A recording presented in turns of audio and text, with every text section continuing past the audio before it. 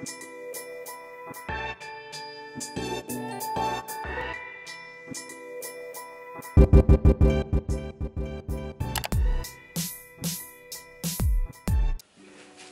darlings. Do you like my fascinator? This little hat is called a fascinator. This video is actually just like a story time. I got married, guys. That's, by the way, I got married. There's my tattoo ring. We just got this done last Wednesday. It's Monday. We got married last Monday, so we've been married for a week. I was supposed to have footage for you guys, but what had happened was, that's why I'm doing this quick little Caesar salad mukbang. I'm taking the fascinator off, guys. I bought it for my wedding, but I didn't end up wearing it. It might have been too much, so this is my opportunity to wear it. Anybody want it? I'll send it to you. Comment below. Anyways, before I get into this story time, please make sure you like, comment, and subscribe. Yeah, I got salad and fries because I have this thing where I'm greedy. But I'm trying better choices now, and I've been exercising every day. So I'm on the road, guys. So anyways, about 3 weeks ago, he was my fiance at the time. My fiance said, hey, why don't we get married on Fat Man's birthday? Now, Fat Man's birthday is April 8th. So I was like, okay, we'll get married on Fat Man's birthday. I had already, now I don't know if everybody knows, but I've been married previously. So I already had my divorce decree, which you need in order to get remarried if you've already been married before. So I already had my divorce decree, went to Upper Marlboro courthouse or whatever. Well, not the actual courthouse, but the other little building for marriages and stuff. And applied for our marriage license, right? And we were gonna go ahead and just go to the courthouse and get married. His birthday was a Monday. April 8th was a Monday. So I was gonna have the kids stay out of school. We go to the courthouse, get married, okay? Boom. So 2 weeks prior to the wedding, I went up to the courthouse, applied for our marriage license, and they said, okay, well, the day of your wedding, when you come up here, come to our office, we'll print out your actual marriage license, you know, after the ceremony. I said, bet, right? Fast forward to April 8th, y'all. Listen, April 8th, we are getting ready. We are grooming. We are getting our lives. We are getting haircuts. We are bleaching. We are putting mud masks on. We are just having the time of our lives getting ready, y'all. And and then my groom is shaving his arms because he wanted his tattoos to look good in the picture. Like, we're really doing the absolute most. The kids got their hair. Ava got her hair braided that weekend. Fat Man got his dreads maintenance. Like, it was a whole show. So we're getting ready. And we're thinking, okay, they do marriage ceremonies till 4:30. I have on like a blazer dress. Mind you, well, I'll get into that. I had on a black blazer dress with this belt, like a Versace belt that cinched the waist, and I had a little cleavage out, and I had these cute little Catherine Malandrino shoes, but they're so, let me show you. I'm looking at them right now. They're 8. They cut too small, baby, because I really wear 7.5, and I wear 8. But I get 8s because I have a bunion on my left foot, and so I wear 8s. These Catherine Malandrinos are cut too small, so I have to give them away. But let me show you the shoes. Hold on. So imagine a black blazer with these shoes, my black belt with the Versace belt, and I was gonna wear that. I ended up not wearing that up to the courthouse, but y'all, listen. Oh my God, this jumpsuit is gonna choke me. Oh, mind you guys, this jumpsuit is on my website, readysetbinge.com. However, it currently says, if you were to go on there right now, it currently says one size fits all. It's big everywhere, but this is the only opening. I have to measure this because I'm like, for my curvy girls and my thick sisters, I can hardly kind of put it on like my size and a little bit bigger maybe. But it currently says, because my manufacturer said there's one size, but it's clearly not one size fits all. So I need to do some measurements and put an accurate sizing on here for this. Anyways, so we get all ready to go to this marriage ceremony on our son's birthday, Monday, April 8th. We're all walking into the courthouse, me, Jarrell, Fat Man Ava, and my husband-to-be. So excited. We get to the window, and she's like, marriage ceremonies are over. Excuse me? My whole heart dropped. Like, I was like, because we wanted to get married on our son's birthday. It meant a lot to us because his birth was like a change for a lot of things in our lives. And it was just special to us, and we didn't want to wait another, next year, because this was the perfect time. We're doing so good. And so I just felt like a failure. And so my husband-to-be didn't say a word. And usually he got something to say. He didn't say a word. I knew he was disappointed though. So we get to the car, and I'm on my phone, and I'm trying to figure something out. And I had a friend that actually worked up there, was the county clerk, but he's no longer the county clerk. Because I was like, I could tell him to do me a solid and marry me. Like, marry us, like, right now. If he was the county clerk still, but he was no longer in office. So then, this is why we work so well. I'm like, we're driving back home, and my heart is racing, and I'm like, oh my God, like, this isn't gonna happen today. My husband-to-be says, hey, can't we just get an ordained minister or someone to marry us? Like, can't we just pay somebody to marry us? And I was like, oh my gosh. I started Googling the best people to do weddings, that do weddings.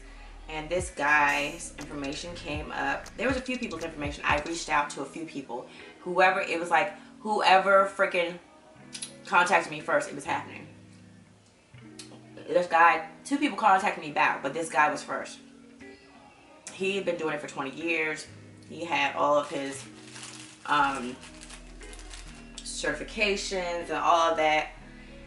And he said it'll be $250. He said he'll meet us at 6 p.m. at the National Harbor. So by that time, we're back home, right? I changed my clothes because I'm uncomfortable. I'm like so uncomfortable. So I just throw on some jeans and a t-shirt. And I'm like, oh shit. I gotta go back to the courthouse to get our actual wedding certificate because they thought we were going to be getting married there and I could just pick it up at the window because I already had the application from weeks before. So, mind you, that office closed at 4. I got back to that office at 3:50. Like, that was such, and I had so much anxiety that day. I ran back because I dropped my kids off at my mom's house because they wanted to go to grandma's house because that was the plan. We were going to get married, go out to eat or something, go to grandma's house, something like that. It didn't happen. So, and because I had to go back to the courthouse, I was like, okay, I'm going to change my clothes, take the kids to my parents' house, and then my fiance stayed in the house and relaxed just to see how this all panned out. And I got to the courthouse at 3:50, right before they closed. Like, when I got there, all the lights were off. No one was behind the counters. I was like, oh my God, I hate the government. They always leave early.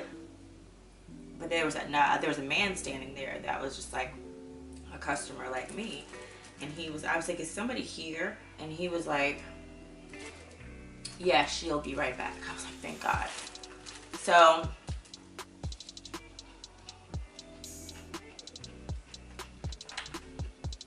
anyways, the woman comes out. I give her my application that I had gotten previously the weeks before. She printed off my marriage certificates and everything that I needed for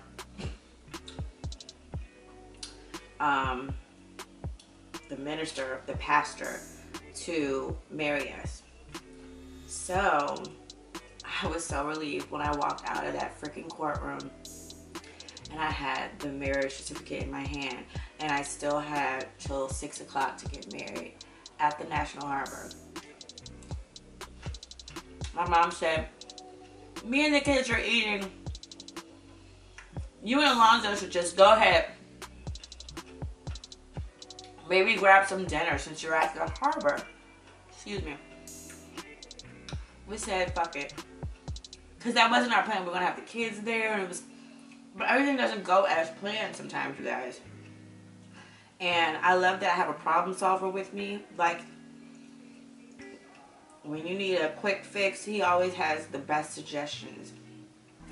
So I came back home and I was like, I really don't feel like putting on what I had on earlier. So I literally put on some black tight ass jeans. I had the lace little bralette thing on top. They were high-waisted black jeans, and I had the Versace belt. Then I had on a tan blazer, which you'll see on my social media pictures. That's what I ended up wearing. And my fiance, well, my husband now, he changed his clothes too because he had on black slacks, Chelsea boots. He had on a button-up, a black button-up. He looks so svelte. What are those people called? That people pay them to kill them? Like a hitman. Like the ones in the movies, not the ones you see on IG. Anyway, he ended up just putting on some jeans and a nice black sweater. And he kept his Chelsea boots on, yeah. So we were kind of cash, which I loved it because it just ended up being better. Everything ended up being better. So we got there. We met the guy in front of the Gaylord at the National Harbor. He married us in front of the Gaylord Hotel. And then we ended up going out to dinner right afterwards. And as soon as me and my husband walk into the restaurant, we hear somebody say, "Hey, beautiful." And I'm like, who is calling me beautiful? Who is that? So it sounds somebody familiar. It ends up being my freaking cousin. She works there. She's like managing the place. So it couldn't have been better. Like, it was a better setting. Because if anybody has ever seen the National Harbor, it's really beautiful. Instead of being in a courthouse, you know what I'm saying? Like, sometimes I just sat back and thought, and I was just laughing because God is like, He always has a better plan. Like, you might think you have it all figured out, and don't unravel, which I have to tell myself this all the time when things don't go as planned, because sometimes there's an even better plan, and maybe that delay is there for a reason. Pump your brakes. But we made it happen on that day, on our son's birthday. And he had such a great idea. Everything was perfect. So that was a Monday. We went on the 10th and got our tattoo rings.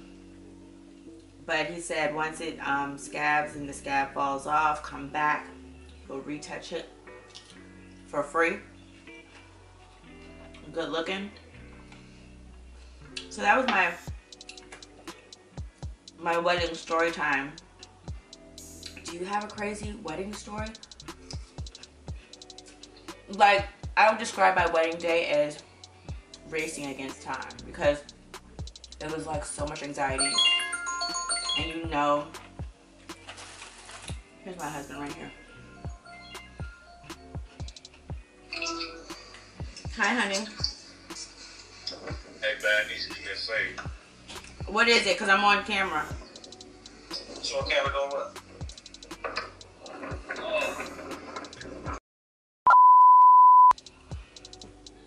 Family business. Anyway.